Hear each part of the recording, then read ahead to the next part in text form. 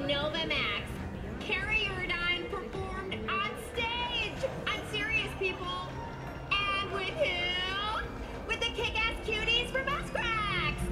They did a collab on the cult hit Off the Leash, but with a new wild, wild twist. I saw it live and wow, just wow. Energy off the scales. Looks like rumors of Kerry's depression were just noisy chatter. That man was electric. The new Muscracks single featuring Kerry will have its official premiere tomorrow at midnight. If you don't get it, we can't be friends. Whew.